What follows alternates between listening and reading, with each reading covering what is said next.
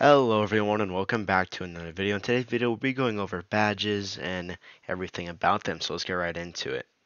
If you guys don't know what badges are, there's basically these things under Roblox games that you can earn by doing certain things in the game.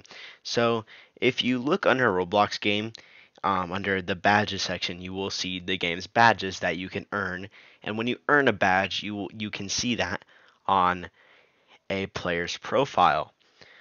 So I'm going to show you guys how you can implement your own badges in your Roblox games. So let's first make a badge. You want to pull up your game, which I'll do now. So when you have your game pulled up, like if it's the game page, you want to right click on the three dots and click configure this experience. Now when you've made it to this content settings, all these things here inside of your game, when you have this pulled up, you want to scroll down to badges, and I actually haven't created a badge yet.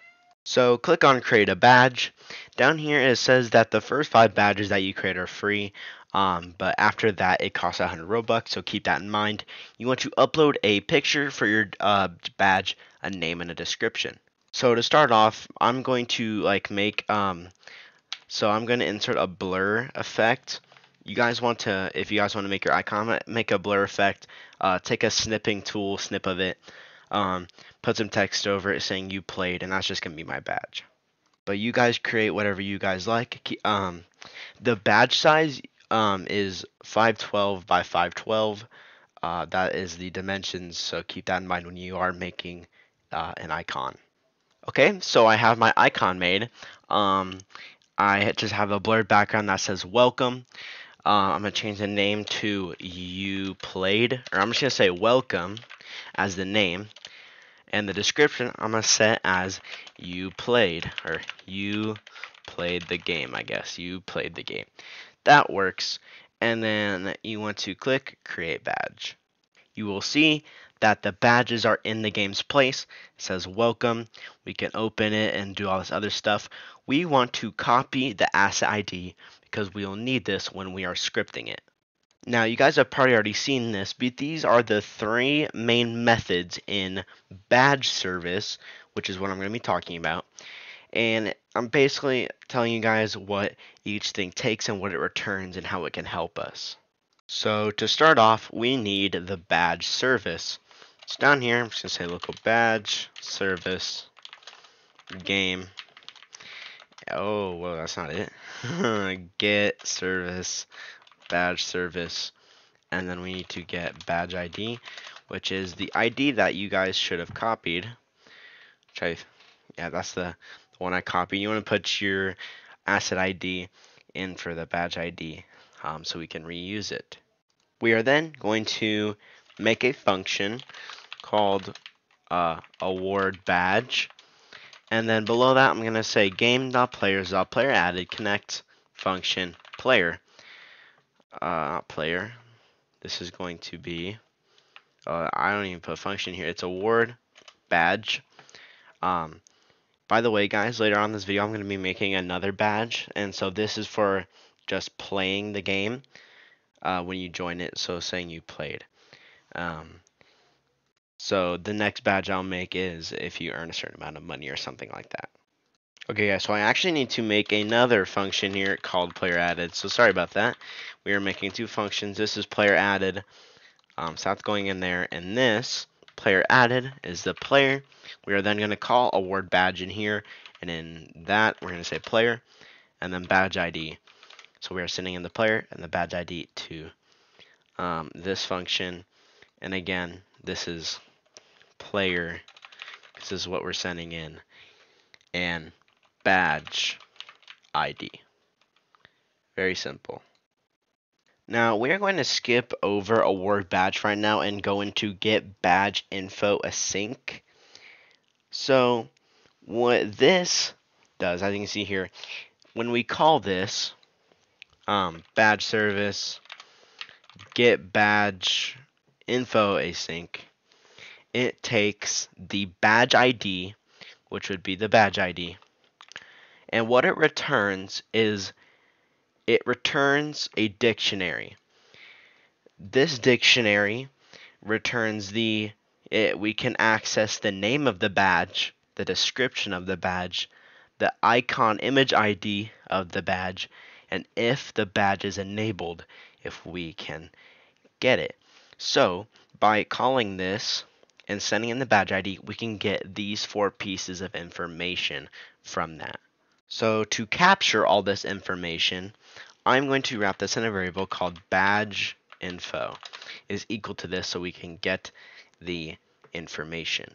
Since this is a dictionary and we can access all these pieces of information, if I say if badge info, okay, so we've got the info, and where I can say dot is enabled, and I can call this. So if it is enabled, then we can award the badge to the player. Also, if you guys want to add another layer of protection onto this, you can say if player, then so to make sure that the badge is there and that the player is there. Actually, I'm going to put the player thing up there. So if player, and then is enabled. So when we ran through the security checks, we can then award the badge to the player. Okay, so then we can say BadgeService, whoops, and then we can say award the badge. It takes, we can see up here the user ID and the badge ID. So player dot user ID. I'm going to define this as a player. So player dot, and you can say user ID, and then the badge ID, and there you guys go. So we can award the badge to the player with the badge ID. Now guys, I should have went over this at the start, but you can only make these badges work if your game is actually published and on the Roblox website. So if you're just in a blank base plate and hasn't been published, it's not going to work. So you need to already have an already published game, like I have here. There you go, just to let you guys know. Alright guys, I'm in my game, but I didn't actually see it get awarded to me. Maybe it awarded to me before I joined the game, before I could see it, or there was a glitch and it didn't pop up. But when I checked the website, it says that I already have the badge and it says item owned. But for some reason I didn't get the the actual pop-up at the bottom right, but it still gave it to me. It says item owned. So it still works. It still gave it to me. Now there is something that I didn't go over with you guys, and that's the user has badges sync thing. So I'm gonna say local results equals badge service, and then it was user has badge sync. This takes in the user ID, player well, I would need this in player added thing here. So player.user ID, and it takes the badge ID again. And what this returns us, as you can see here, is it returns true or false. So I wrap this in a result, and this is checking if the player has the badge.